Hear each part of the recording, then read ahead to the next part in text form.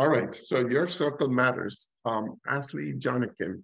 Ashley is, one of our students. She's part of Kids2Career, and she's also now a student body leader. Ashley, go ahead. Okay, so I just wrote down some general things that I think like anybody should just like pay attention to. So I said, be careful who you hang around. A lot of us get like really distracted, especially when we're around people, especially our friends and family members and people who hang around on a daily basis. I said, like, look at like your circle. Like, are they supporting you? Are they supporting your goals? Are they tearing you down more often? Do you all have similar goals that you're like, trying to work up to? Is this person taking more of your time away from like your goal, or are they supporting you? Do they lift you up more? Because a lot of people, we get comfortable and we started like making excuses for them and like why they do certain stuff. I feel like your circle should be like your I don't say like your foundation, but like apart from God, but I feel like they should be lifting you up more than tearing you down. I say, are they for you or when you need them? Um, you shouldn't be like, overplaying your part. I feel like if you're a friend of somebody, you should all be coming together and like trying to make like the best out of a situation no matter what. Are you learning good things from them? Are they distracting you from like certain things that you should be getting done? Just taking time to really just look at the people who you're around really does matter. It even talks about that in the Bible. Be careful who you hang around. Even though you think that you might not be affected from the people you do hang around, you are affected in some similar way. Just make sure you're around people who are supporting you and not tearing you down and yeah, not distracting you or anything. So you should be around people who are just really the best for you and not secretly against you. So Ashley, I have a quick question. I know, going through this journey for you is very important. How important for you was your sister's life and her influence on your life? it was very important, especially the way I grew up. My sister was like the only person I really looked up to. Seeing her go through all her trials and tribulations helped me learn, like, helped me learn how to deal with things that I was going through. Like, she helps me a lot. Like, she's like my mom, honestly. Um, just like, honestly, just learning how she went through stuff and how she dealt with it really inspires me to do better. Like, anytime I have a question about college or anything outside of college, she does help me with. So, yeah, watching her go Excellent. through stuff helped me. Mhm. So, Ashley, what are you doing today? What major, what school you're going to? So I am a major in nursing. I go to University of South Carolina, Beaufort, the Bluffton campus. And yeah, I just transferred to this school and I love it. So, yeah. Excellent. And Ashley, if you want to tell the younger self of Ashley an advice, what would you tell the younger self? If you are like, going through the eighth grade, ninth grade, or 10th grade, or, getting ready for college as 11th and 12th graders, what would you tell the younger self of Ashley to look for? I would say don't compare yourself. When things get hard, don't quit. Everybody goes through some tough things, but just don't stop. Believe who you are. Well, believe in what you can be, and just don't listen to negativity. Don't take no as an answer. Take it as a not yet, and just try your hardest. And yeah, keep going. You're gonna see your breakthrough eventually. Trials, tribulations make you stronger, and yeah. So I would say oh yeah, listen before you speak too. I didn't listen a lot when I was younger. I like to figure out things by myself. So listen to people, take notes from people. Don't think you know everything because you do not. And yeah, just pay attention to certain stuff. Excellent. Ashley, and one last question. You are doing a nursing as a major, right? Yes, sir. What is your major? Yeah, okay. So in the high school, what are the things that you did outside just going through the school and just like getting your classes picked up? Did you do anything special to just like prepare for nursing? I did read a bunch of books concerning my major. I tried to figure out what kind of nursing I wanted to do, and I that's pretty much it. I did like volunteer work at hospitals to see like, job shadowing. I did that to help me like really figure out what I wanted to do and to see if this was for me. And basically I was on social media looking about like the day-to-day basis of what they do in nursing and the specific nursing I wanted to do, and pretty much it. I Excellent, have a excellent. question for Ashley.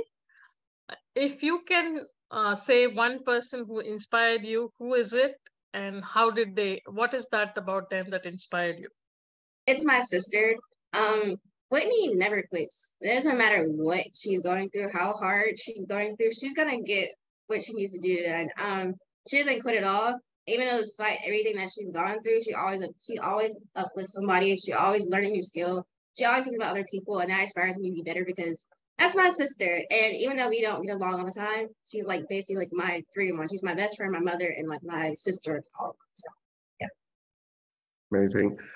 Before we let go of Ashley and jump over to Whitney, her sister, does any of the students have a question for Whitney, Ashley Jonican? I'm going to pull up the chat. You can use the chat. You also, all the students, if you can throw, type in your names on the chat.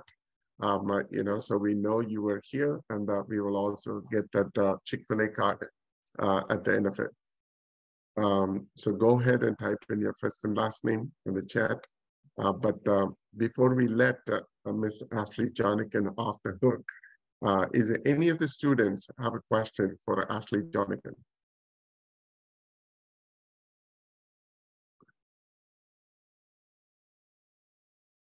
Quiet group, huh? Any volunteers or mentors have a question for Ashley Jonican?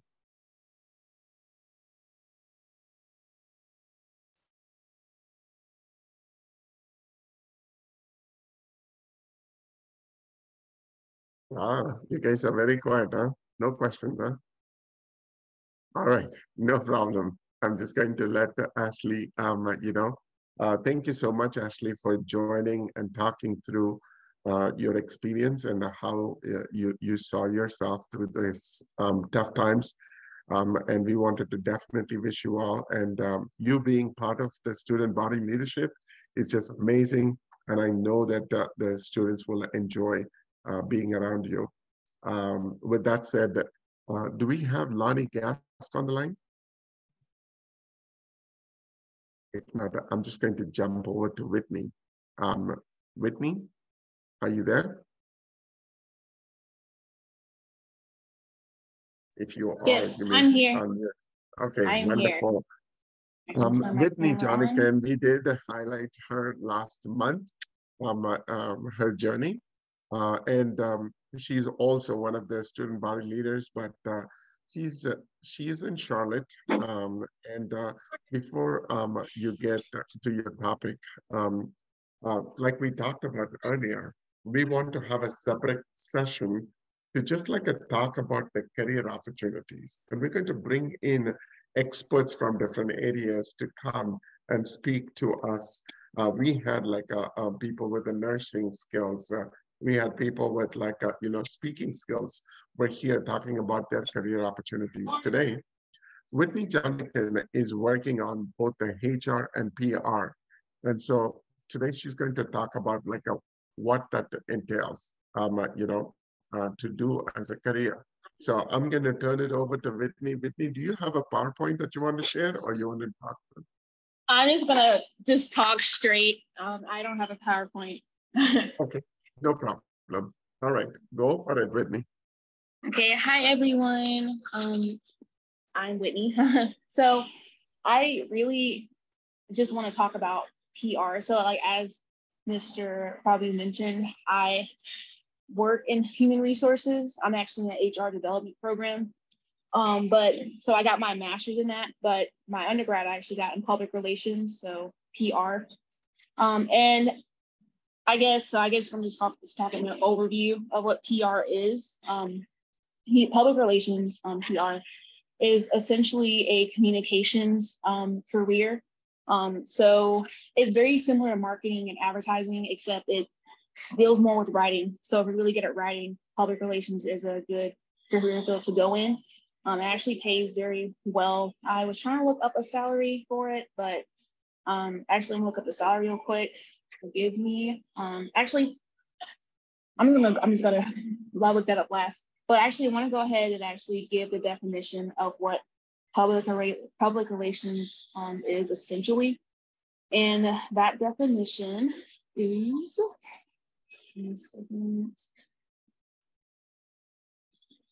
multiple definitions.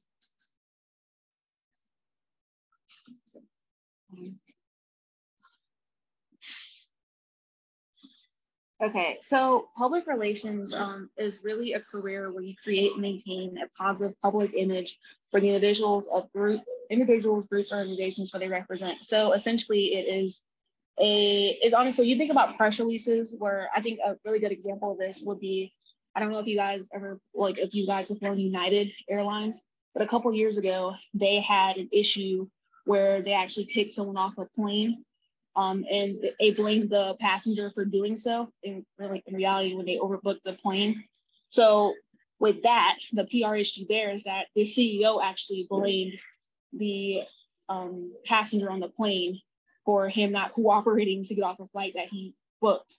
So PR actually goes in there and handles that situation, because if you think about it, if you look at United Airlines, well, I mean, personally, when I first found out about that, I was like, oh, well, I'm not going to fly United, because when they overbook flights, they're going to kick me off because they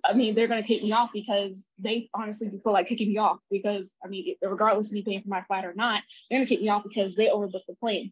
And the CEO blames me that they overbooked the plane. So PR really controls that image of how companies are represented to the public.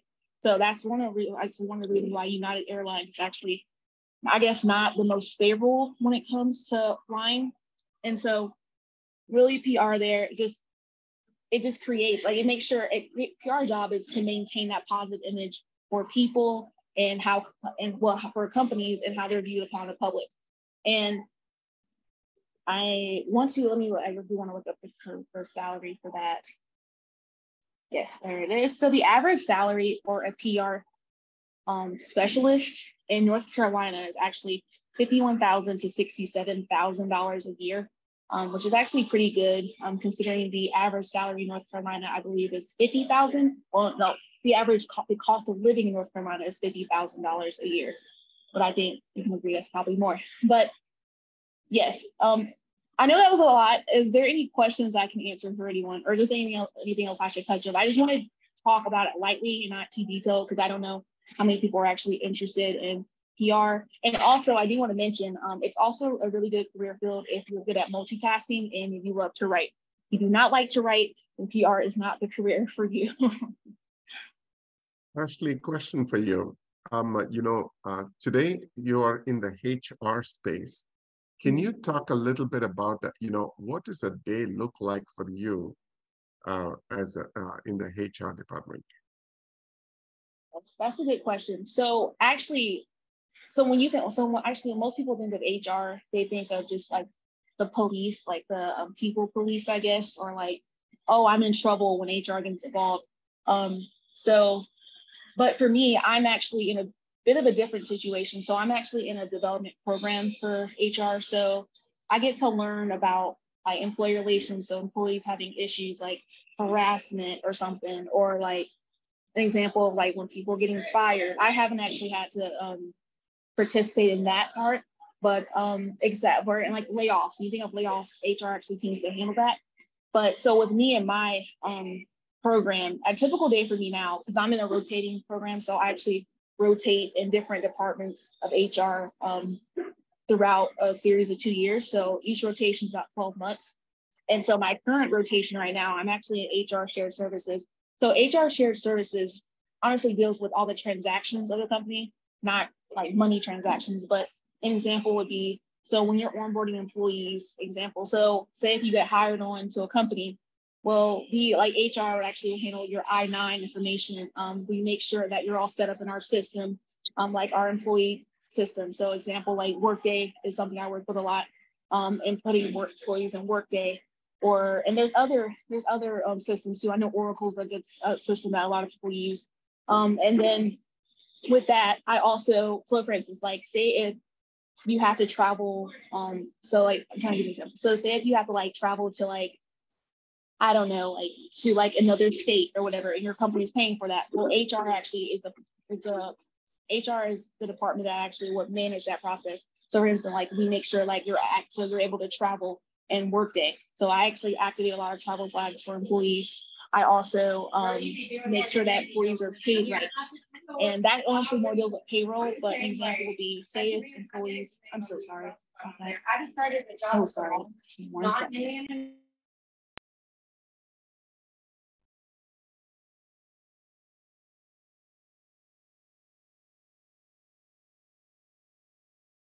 The one thing that I want to say is like, I know this is the first time we're letting our students be the presenters, and they're learning through all these things.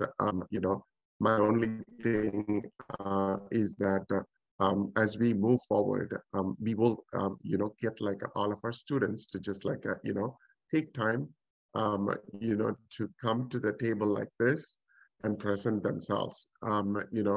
And we will also get like, the experts in that area to come and present it as well. Got it, Ashley. I mean, go ahead with me. I'm so sorry. I didn't realize my camera was turned on. It's like the somebody's, it's not yours. It could be someone. That's not I am. Yeah. Okay. I'm back. I apologize for that. But what was I saying? Yeah. So I get to handle like payroll. So when people aren't paid correctly, HR would actually have to handle that. So payroll is completely different from HR. But the part that I handle in with pay is that, for an example, like so say when you get pay statements in the mail, or yeah, say so you get like a copy of your pay statement, I would make sure, or sometimes they get mailed back to the office. I would make sure that those like people get their pay statements. So because some people like to have get I guess a statement or a physical copy. You can access online, but some people like to have a physical copy of what their pay looks like. And also I get to handle information retirees, so managing the retiree process. When employees are retiring from our company, I actually set up their offboarding calls and walk them through what their retirement benefits will look like. And there's a lot of other stuff that I do. So it's a lot of like transactional, like all the smaller pieces I get to handle. Wonderful. Thank you, Whitney.